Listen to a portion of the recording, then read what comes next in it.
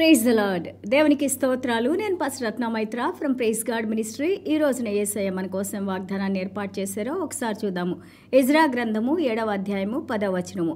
Ezra యెహోవా ధర్మశాస్త్రమును పరిశోధించి దాని చొప్పున నడుచుకొనుటకును ఇజ్రాయేలీలకు దాని కట్టడములను విధులను నేర్పుటకును దృఢ నిశ్చయం చేసుకొనెను.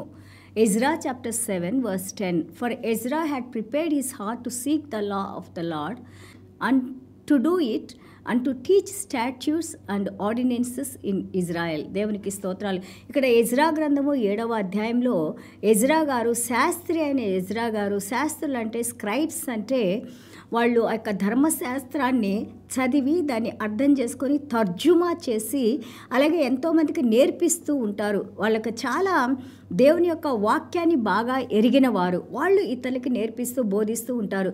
ఇక్కడ ఎజ్రా గారు బబులోన్ దేశం నుండి ఎజ్రా 7:9 మనం చూస్తే ఆ బాబిలోన్ దేశం నుండి ఆయన యెరూషలేం పట్టణానికి వచ్చారు.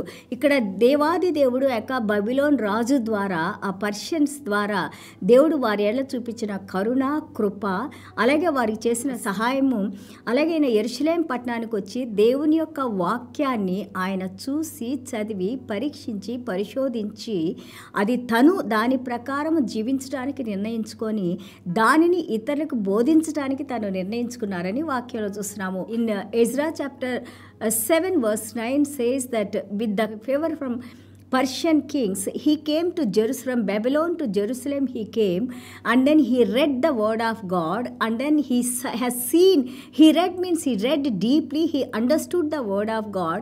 Not only that, he has decided to follow the word of God and also to teach to all the Israelites. దేవునికి స్తోత్రాలు. దేవుని వాక్యాన్ని మనం చదువుకున్నప్పుడు ఆ వాక్యం మనలో భయాన్ని కలిగిస్తుంది, అంటే దేవుని మీద గౌరవాన్ని కలిగిస్తుంది. వాక్యాన్ని చదివినప్పుడు ఈ వాక్యం ఇంతవరకే కాదు, నేను దాని ప్రకారం నడుచుకోవాలని మనం నిర్ణయించుకుంటాం. ఎందుకంటే దేవుని శక్తిని, దేవుని యొక్క ఆ యొక్క హస్తాన్ని మనం వాక్యంలో చూస్తాము. దేవుని గొప్పతనాన్ని మనం చూస్తాము. దేవుడు మనకి ఏమై ఉన్నారో మనం చూస్తాము. దేవుని వాక్యంలో దేవుని హృదయాన్ని మనం తెలుసుకుంటాము. దేవుని హృదయం మనల్ని ఏం చేయమని కోరుకుంటుందో మనం తెలుసుకుంటాము. దేవుని బిడ్డలుగా ఆయనకి విధేయత చూపించడానికి, దేవుని రక్తం చేత కడగబడిన మనము ఆయన హృదయానికి దగ్గరగా రావడానికి మనకి దేవుని వాక్యం కనెక్ట్ చేస్తూ ఉంటుంది. ప్రిపేర్డ్ హిస్ హార్ట్, ఆయన హృదయాన్ని ఆయన సిద్ధపరచుకున్నారు. ఈ రోజున మనము కూడా సిద్ధపరచుకుందాము. దేవుని వాక్యం ఎంతో ముఖ్యమైనది. దేవుని వాక్యాన్ని మనం చదవాలి. దేవుని వాక్యం ద్వారా మనం మాట్లాడాలి. దేవుని వాక్యాన్ని మనం పంచిపెట్టాలి. దేవుని వాక్యం గురించి మనం వివరించి చెప్పాలి. దేవుని వాక్యంలో శక్తి ఉంది, వెలుగు ఉంది, జీవం ఉంది, సమృద్ధి జీవం ఉంది, మనకి లాంగ్ లైఫ్ ఉంది, దీర్ఘాయుషు ఉంది, ఘనత ఉంది, సంపద ఉంది, ఆనర్ ఉంది. ఇవన్నీ కూడా దేవుని వాక్యంలో ఉంది. కాబట్టి ఈ రోజున వాక్యం వింటాం. మనందరం కూడా దేవుని వాక్యం చదవటానికి, దేవుని వాక్యాన్ని అర్థం చేసుకుంటానికి, దేవుని వాక్యంలో మనం జీవించడానికి మన హృదయాన్ని ప్రిపేర్ చేసుకోవాలని ఈ రోజున దేవుడు నీతో నాతో మాట్లాడుతున్నారు. బైబిల్ గ్రంథం అంతా దేవుడు మాట్లాడితే మనకి దేవుని వాక్యం ద్వారా, దేవుని వాక్యమే యేసయ్యని మనం నేర్చుకున్నాము. యేసయ్య మనతో మాట్లాడుతూ ఉంటారు, యేసయ్య మనకి బోధిస్తూ ఉంటారు. యేసయ్య మనకి ఆ రోజున ఎజ్రా వాళ్ళకు బోధించారు. ఈ రోజున యేసయ్య ఆత్మ మనకు బోధిస్తూ ఉంది. దేవునికి స్తోత్రాలు. Are you prepared? నువ్వు సిద్ధపాటుగా ఉన్నావా? యేసయ్య ఏమన్నారు? మత్తయి సువార్త 25వ అధ్యాయంలో వెయిట్ అండ్ వాచ్. ఏ విధంగా బుద్ధిగల కన్యకలు వాళ్ళు సిద్ధపాటుతో ఉన్నారో అదే సిద్ధపాటుతో నువ్వు నేను ఉండాలని ఈ రోజున యేసయ్య మనతో మాట్లాడుతూ ఉన్నారు. ఫర్ చేంజ్, మార్పు కావాలి మనకి.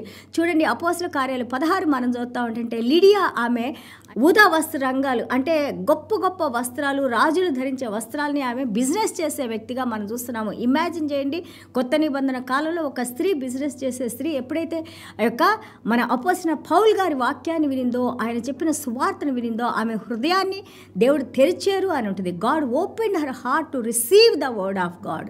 ఆమె ఆ యొక్క వినిన మాటకి ఆమె విధేయత చూపించి తను రక్షణ వచ్చి తన కుటుంబం అంతా కూడా రక్షణలోకి రావడానికి దేవుడు ఆమెకి సహాయం చేశారు. అదేవిధంగా మన హృదయాలను కూడా తెరిచి చీకటి అంతటిని తీసివేసి, అవిధేయతను అంతటిని తీసివేసి, ఆ యొక్క అర్థం కాని ఫూలిష్నెస్ని దేవుడు తీసివేసి ఈ రోజున క్లారిటీ మనకి ఇవ్వాలని మనం ప్రార్థన చేసుకుందాము. And how to prepare your heart, ఎలాగ మన హృదయాన్ని సిద్ధపాటు చేయాలి? దేవుని వాక్యం వినడం ద్వారా, దేవుని వాక్యం చదువుకోవటం ద్వారా, దేవుని వాక్యానికి మనము విధేయత చూపించడం ద్వారా, ఆ విధేయత చూపించిన దేవుని వాక్యం ద్వారా కార్యాలు క్రియలు కూడా మనం చేస్తూ ఉండాలి. Not only the hearers of the word, but you have to be like a doer of the word. What ever takes you away from the lord, you should not be obedient to that one. ఏదైతే మనల్ని దేవునికి దూరంగా ఉంచుదో వాటి దగ్గర నుంచి మనం దూరంగా ఉండాలని ఈ రోజున దేవుడు మనకి నేర్పిస్తున్నారు. Give priority to the word of God. ప్రథమ స్థానాన్ని దేవుని వాక్యానికి మనం ఇవ్వాలి. హోషియా 10:12 అన్నారు, he said so your self in రైట్‌యస్‌నెస్ అన్నారు. నువ్వు ఈ యొక్క గింజలు నాటేటప్పుడు అది నీతి కలిగిన గింజలు, నీతి కలిగిన పంటని నువ్వు పండించడానికి గింజలు నాటమన్నారు. ఫాలో గ్రౌండ్ బ్రేక్ చేయమన్నారు. కఠినమైన బీడుబారిన హృదయాన్ని నువ్వు దాన్ని క్లీన్ చేసి డిసిప్లైన్ చేసి దేవుని యొక్క సారంలో ఆ యొక్క గింజలు, దేవుని గింజల వాక్యాన్ని మనం వేసినప్పుడు అది నీతి ఫలాలు ఫలించే విధంగా ఉండాలని ఇక్కడ మనకి హోషియా గ్రంథం ద్వారా దేవుడు మనకి నేర్పిస్తున్నారు. అండ్ రీప్ ఇన్ మర్సీ, కనికరంలో నువ్వు వాటిని కొయ్యాలని అంటున్నారు. Your works has to be like ఏ కనికర కార్యాలు, ఇతరులకు సహాయం చేసే కార్యాలు. Seek the lord till he comes and rains. దేవుని మనం వెతకమన్నారు.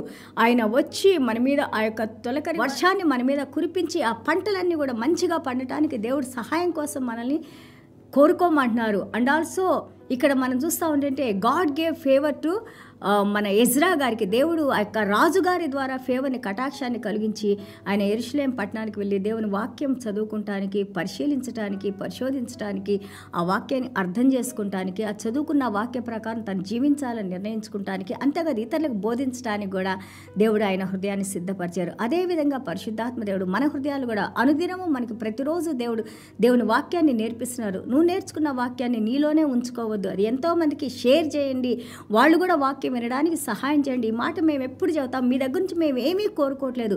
We are not asking anything from you. All that we are asking is that let this word go to spread to many people. ఈ వాక్యం ఎంతోమందికి అందేలాగా మీరు మాకు సహాయం చేస్తే అదే పెద్ద సహాయం. అది దేవుని యొక్క సేవలో మనందరం పాల్గొంటున్నామని, దేవుని ద్వారా మనం ఆశీర్వాదాలని, కటాక్షాన్ని మనం పొందుతాము.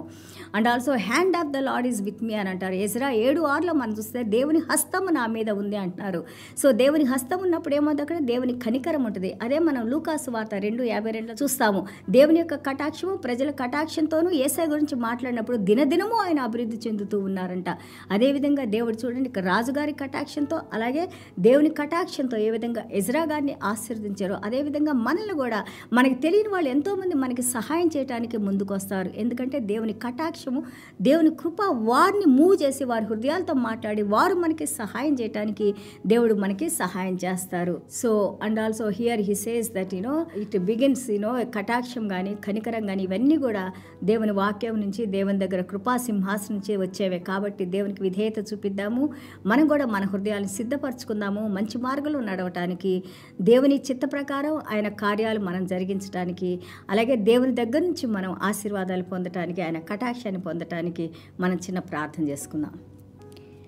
యేసయ్యా మీకు వందనాలు, స్తోత్రాలైనా. Thank you Jesus. ఎంత అద్భుతంగా నాయన మా హృదయాలను మీరు ప్రిపేర్ చేయండి నాయన. మా హృదయంలో ఏదైతే నాయన ఈ యొక్క ఆ గింజల్ని ఏ పక్షులు తినిపోకుండా నైనా, ఏ ముళ్ళు నైనా వాటిని ఎదగకుండా ఆపకుండా నైనా, పరిశుద్ధాత్మ దేవ మా హృదయాలను మీరు శుద్ధీకరించి నాయనా ప్రభా, ఆ లేటర్ రెయిన్ పరిశుద్ధాత్మ దేవుడు అనే వర్షాన్ని మా హృదయాల్లో కృమ్మరించి నాయన, జీవజలాల్ని ప్రవహింపజేసి నాయన, మేము వినిన ప్రతి వాక్యం కూడా నూరంతలుగా ఫలించడానికి నాయన, అది ఎంతోమందికి మేము రుచి చూపించడానికి నాయన, మీ వాక్యం యొక్క వెలుగును మేము చూపించడానికి తండ్రి సహాయం చేయండి నాయన. మీ వాక్యం మమ్మల్ని స్వస్థపరుస్తుంది నాయన ప్రభా. ఈ వాక్యం ద్వారా నాయన ప్రభా మీరు మమ్మల్ని నాయన, మా కుటుంబాలని నాయన, మీ రక్షణలో ఉన్న ప్రతి ఒక్క బిడ్డని మీరు ముట్టిన ఆయన ప్రభా, సహాయం చేసిన ఆయన, కృప చూపించిన ఆయన, కరుణించిన ఆయన, మీరే మహిమ ఘనత ప్రభావాలు పొందుకోమని యేసయ్య దివ్యమైన నామములో తండ్రి ఆశీర్వదించి ప్రార్థన చేస్తున్నాం తండ్రి.